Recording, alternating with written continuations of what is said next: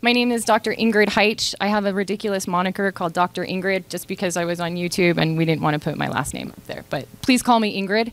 I'm a professor at North Idaho College. I actually just returned to teaching last year.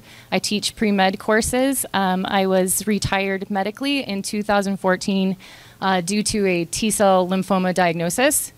I was an NIH-funded researcher, so when I was diagnosed with lymphoma, I thought, oh, these are my people. Of course they know what to do. Allopathic medicine is for me. So I went headfirst into chemotherapy like most people do when they get into that, your fight or flight thinking, because you're going to fight and beat that cancer, right? So that's where I was. 3 months into it, it obviously wasn't working. I was dying. I was on my deathbed. It took a few years to recover from that. Long story short, I tried all the holistic medicine, well, not all, but as much as I could find and try. And I could get the lesions for the T-cell lymphoma to stop spreading, but I could not seem to get the symptoms that I dealt with every day, that on the outside I looked healthy, no one would know, but on the inside, you know, I'm on disability, I'm in bed 5 to 7 hours a day, night sweats, drenching, all kinds of things that I'll just spare you details.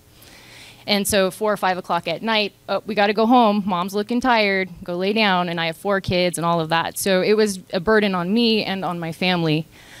So with that, from that standpoint, you have eyes to see and ears to hear. And so I found biomagnetic polarity. This is a protocol that was just recently translated into English. Let's see if I can switch hands here. It's been, now it's being taught in the medical school curriculum in Spain and in other places. So I'm going to just try and go through this. My slides are animated, so they kind of keep me on a time clock so I can be less than 5 minutes. Okay, here we go. All right, so I'm here in the Spokane area, and I'd like to just first jump into some of how this works. We know from our MRI functional data studies, where they send stimuli at you while you're being scanned, that if you have negative stimuli, bad thoughts, I'm a cancer magnet, I'm never going to get over it, well, you're never going to recover. You certainly will be. And I discovered that. I had 3 more cancer diagnoses after the first one. Here we see that we too emit an electromagnetic field. So when I was listening to the conversations on Thursday, these fascinating talks about the system being a closed system, and we're talking about ether and energy, my perspective, from my perception, is you're designing a system within a system. So we got to think about the whole system that we're looking at. Okay, so back to my schematics here. We know from the equator right here, up in latitude or down in latitude, the farther away from the equator, the longer time our biomagnetic pairs need to be on your body in order to have an effect. We have a black and a red, which are just colors so you know which poles to put on your body. And I know you're going to hopefully have questions. If I'm doing a good job, then ask me at the booth afterwards. All right, so what we have are our red and our black color-coded biomagnet pairs that we would put on your body in a pair formation. And we have over 1,000 pairs that have been annotated over the last 30 years meticulously in Spanish, which correlate to certain conditions that certain individuals might experience. This was first discovered by Dr. Richard Bromingmeyer, who was a NASA medical doctor, and he saw that there was a difference in the leg length between for the astronauts when they came back to experiencing the magnetosphere, and he thought maybe that's why. So if you ever heard of having a magnet in your shoe or in a back brace, it came from Dr. Richard Bromingmeyer. All right, so let's jump to Kirlian Photography. If you want to visualize that energetic field, that magnetic field, this is one of those ways that you can do that. We are energetic beings, so the food we put into us needs to be of high frequency energy value as well. If I drink, if I put bad things into my system, I won't be as good of a facilitator for biomagnetic therapy for folks. We also find that magnetized water has many benefits. I can go through this in detail with you at my booth after this little brief moment of intro to it. But we find that when you fertilize water or your chicken feed and you have it magnetized, or the water that you're using for your garden and it's magnetized, we can see results like this as opposed to a very expensive reverse osmosis protocol right here, right? So what I do is I walk around with a magnet taped underneath my water bottle throughout the day. It's a poor man's attempt to have the magnetized water, but without having to pay for all the money to do that. So moving on here, we can see here lettuce that's been grown with magnetized water.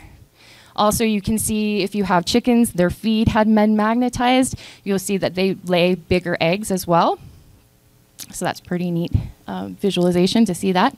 Same thing for us humans. If we were to go ahead and have magnetized water that we're drinking, we're going to see an improved pituitary function. Hair grows stronger. Kids grow taller. Looking at the way that a cell looks, a diseased cell, we're going to see an imbalance here in the pH. It's either too acidic or it's going to be too basic. And that's what a microbe, a pathogenic microbe, needs to set up shop and to reside in your body successfully. So what the magnets do is that they help us to improve blood flow. We can see magnetized blood versus unmagnetized. It improves flow. So the same thing's going to be happening with your pipes with water if you were to put the magnets on your water as well. Any deposits will be pushed through.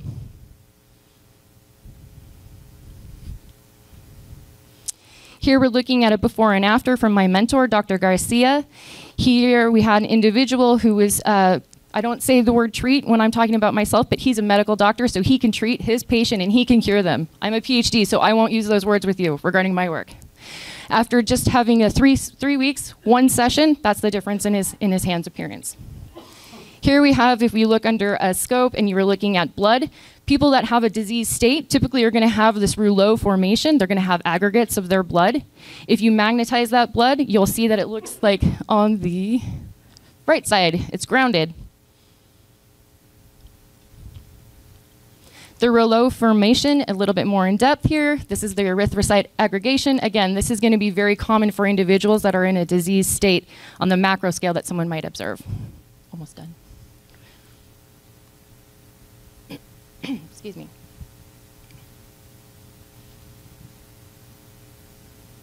Here is Dr. Garcia. These are just some of his before and after pictures because we are scientists here, right? So we need to see that reproducible evidence, correct?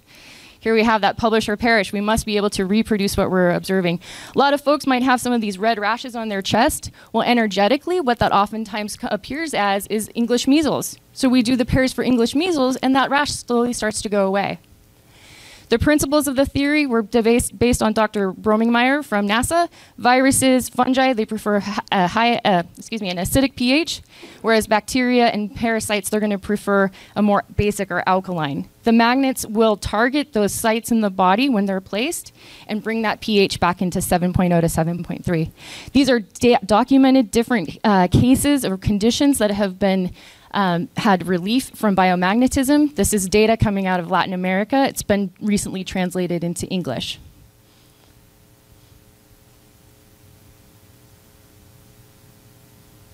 Biomagnetism and malaria. My mentor, Dr. Garcia, did this study last year with Dr. Frank, the president of the American Medical Society of Acupuncture.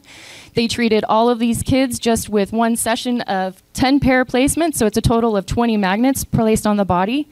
All of these kids tested negative with presence or absence of tachyzoids and blood smears for the tachyzoids of malaria. Only 2 kids required 2 sessions.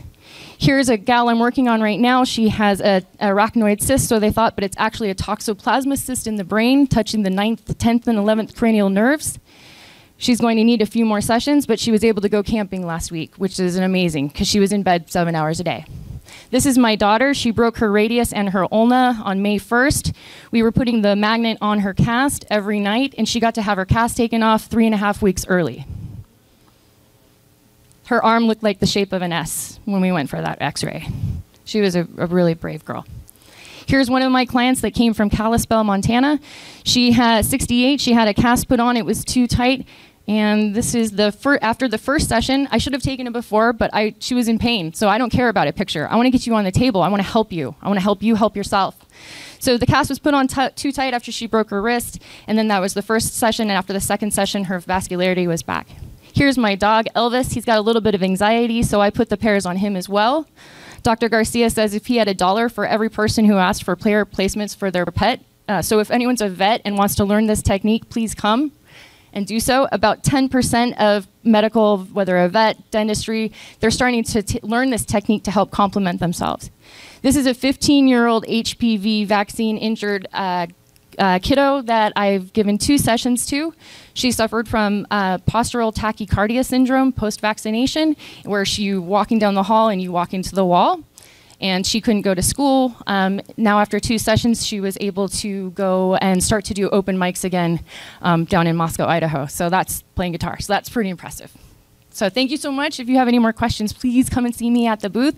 I'm selling biomagnets, and I'm not that good of a vendor because retail isn't really my thing, but I want to sell them to you so you have the opportunity to use them. My forte is really working with people and helping you to find the tools that you need to be successful. Thank you. Thank you.